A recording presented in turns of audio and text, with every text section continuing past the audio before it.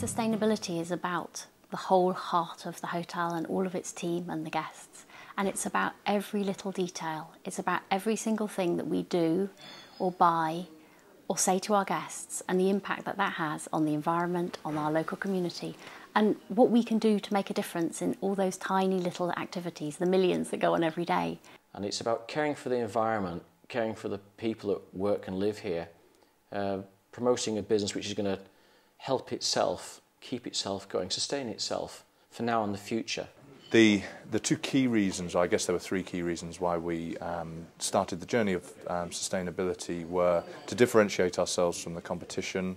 No other hotels were embracing sustainability, but also from a cost perspective we realised that we could make some cost savings, but also we felt that sustainability was the right thing for our brand and the way that the world was going as well.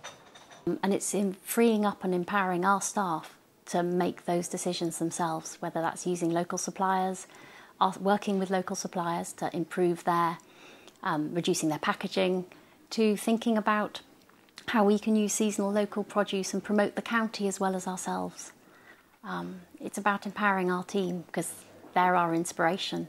There is no such thing as it's not my job. We're all in it together, and we believe that making sustainability part of that culture and part of those values means that you can achieve your objectives in terms of sustainability. So we have created a new value, a fifth value, which says we care about our environment and our community, and we have found huge success from that. We have a lot of interpretation around the site at Harlow Car, which talks to people about how they can be environmentally aware and to help the environment. And we encourage people, we've got a bird hide where we encourage people to go in and have a look at birds and teach them a bit about wildlife and how they can attract wildlife to their own gardens. And we also encourage people to take their litter home with them and to recycle it when they're on site. So we do what we can to try and make people engage with the environment and take home some important messages as well.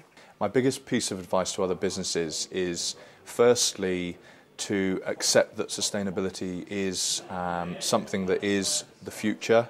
It is something that needs to happen, and you either embrace it now and be market leaders, or in 10 years or 5 years you may be forced to do so. If we can make the tourism industry a little less wasteful, if they can ditch some of the things that the industry norms, like silly bottles of shampoo that just get wasted, and too much heating, and too much food wastage, and not enough local produce used. If we can actually show businesses that we can operate a business model that's profitable, that's effective, and that is actually really good for our local environment and the UK, because it's not importing lots of products, then that's fantastic, and it's fantastic for tourism worldwide, which is a hugely wasteful industry with some very archaic practices.